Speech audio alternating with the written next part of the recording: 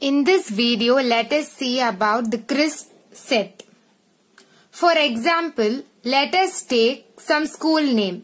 Let it be Good Shepherd School. So all the students studying in Good Shepherd School belongs to the universal set U. So set U has all the students studying in Good Shepherd School. Next it is set A. Let us put all the 10th standard students studying in Good Shepherd School in set A. So 10th standard students. Next it is set B. Let me put all the 12th standard students studying in Good Shepherd School in set B. So 12th standard students.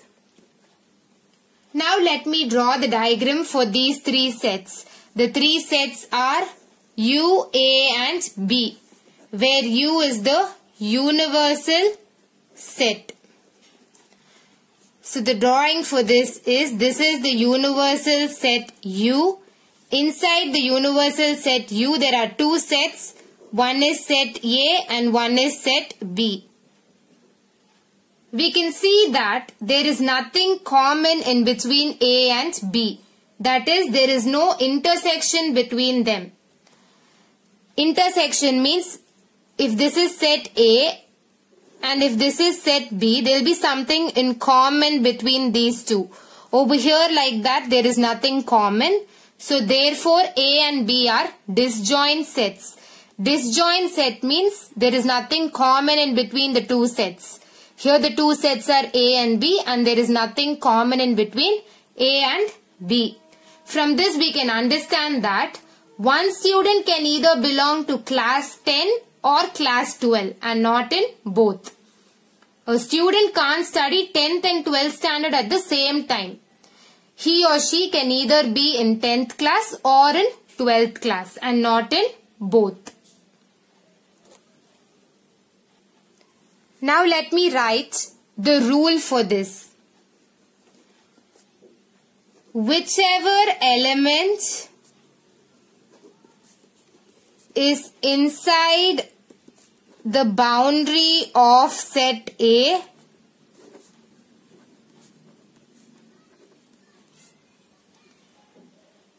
%, belongs to set A.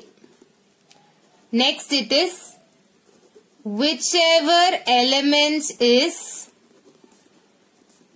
outside the boundary of set A, 0% belongs to, it belongs 0% to set A.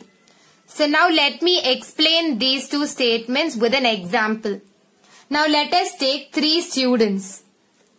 The first student's name is Rani, the second student's name is Meera, and the third student's name is Reena. Now let us take that Rani is studying in 10th class. Meera is studying in 12th class. And this Reena, she's from the same school, Good Shepherd, but she's not studying in 10th or 12th class. She's studying in some other class. For example, let us say 8th class. She's in 8th class. So now look at this definition. Here the elements means Rani, Meera and Reena are only the elements. So whichever element is inside the boundary of set A. So now here it is Rani. Rani is obviously inside set A because set A is for the 10th standard students and Rani is in 10th class only. So Rani is inside set A. So it is inside the boundary of set A. So therefore this 100% belongs to set A. So Rani 100% belongs to set A. The second element is Meera. Meera Is she inside this set A? Obviously she is not inside set A because set A is only for 10th standard students, whereas Meera, she is from 12th class. So therefore, whichever element is outside the boundary of set A. So obviously Meera is outside the boundary of set A because Meera is not from 10th class. So therefore, she belongs 0% to set A. Meera belongs 0% to set A. The next one is Reena. So Reena is the element now.